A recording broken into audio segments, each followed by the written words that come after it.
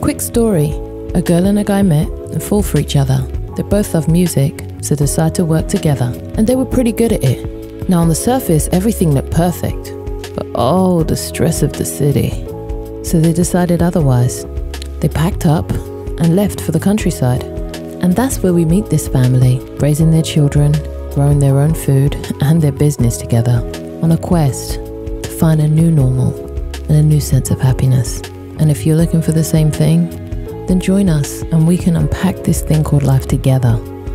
Where are my manners? Let me introduce myself. I'm Shamel Olwago, my husband's Amondi Olwago, and together we are Nile, Ochi, and this is ZQuest.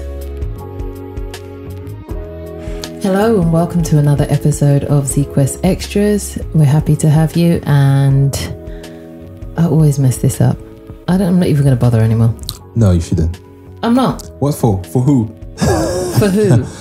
For who? For our one listener in Virginia. Right, and I think they're used to it now. I think so. They're like, she fumbles it all the time. Just let it go, Shem. Let it go. All right. Yeah.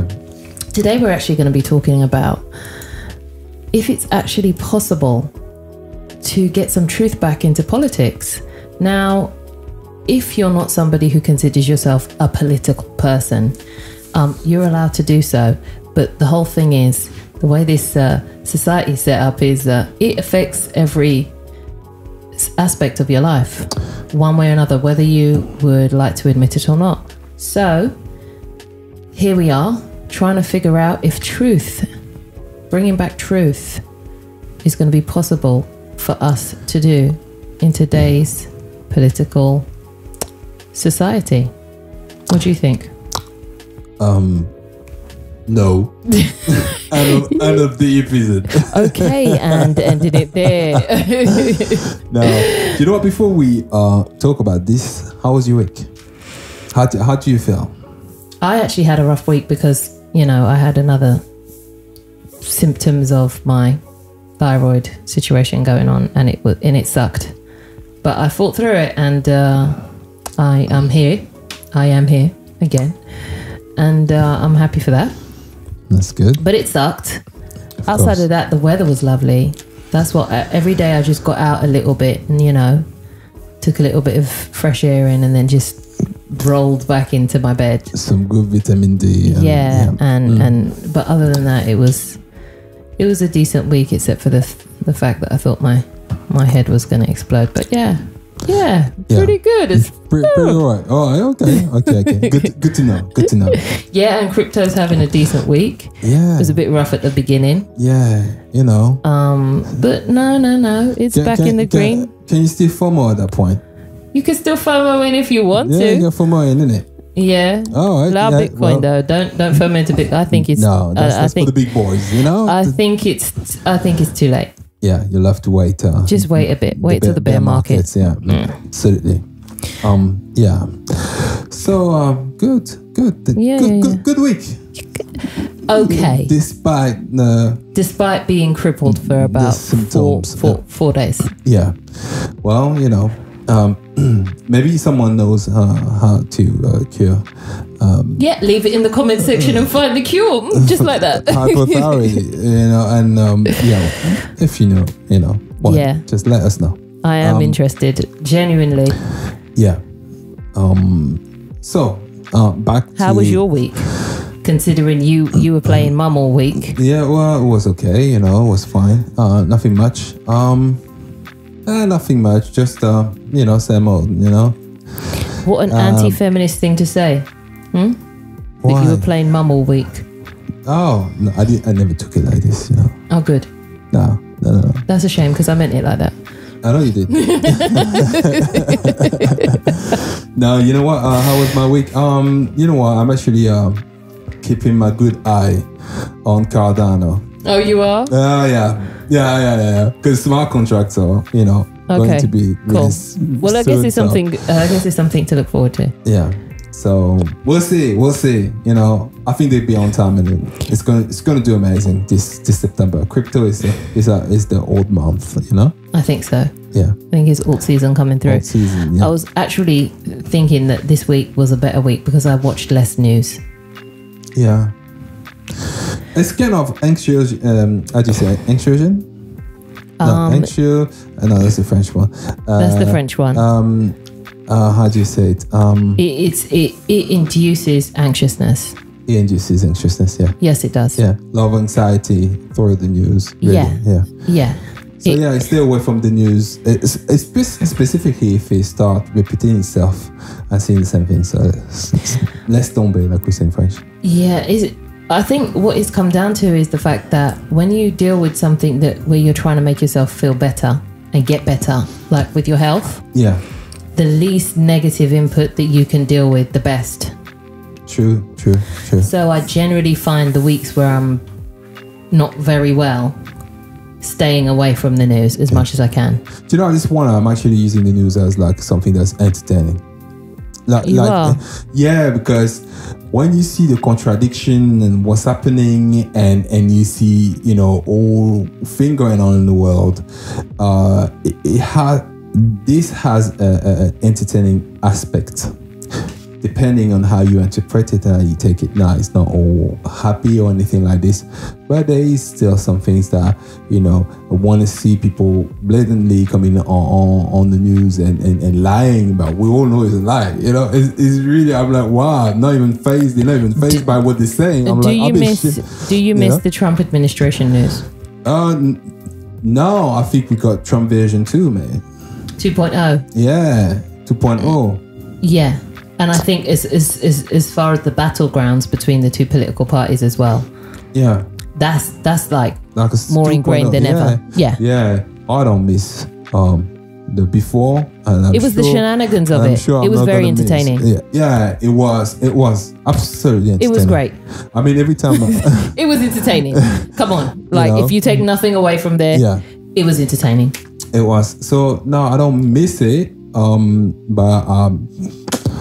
I don't care much for it. It's just that it's entertaining to see the way people act sometimes. I didn't mean miss it as in, oh my gosh, how you'd miss, a childhood friend. I'm talking about how you miss it like you miss one of your favorite programs on Netflix. No. Do you know what? Like I said, season 2. So, I'm still really entertained by the way people are acting on the news at the moment. Yeah.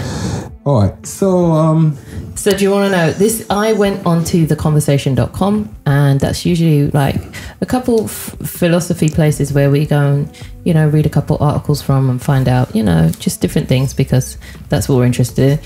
And I found a really good article about Stebbing. Stebbing is Susan Stebbing, and she is a very underrated philosopher of our time. And she was out back around, let me get the date correct, in 1933.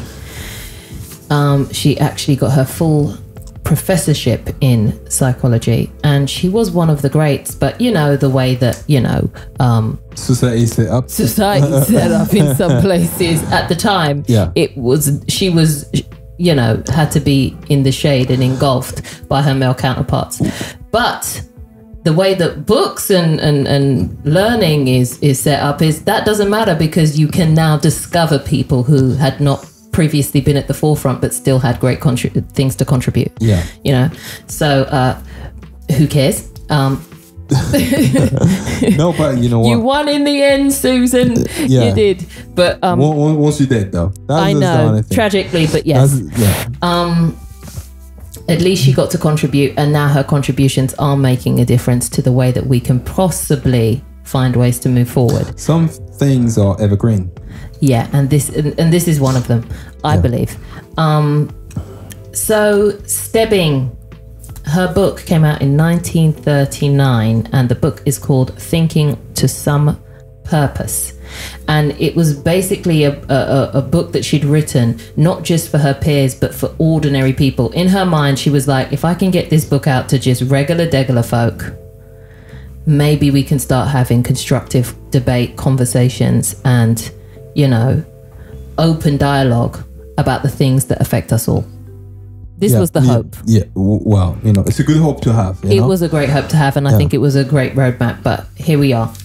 So she calls for some people to think clearly and unclouded by unconscious bias and unrecognized ignorance. Now, what stands out to me is the unrecognized ignorance.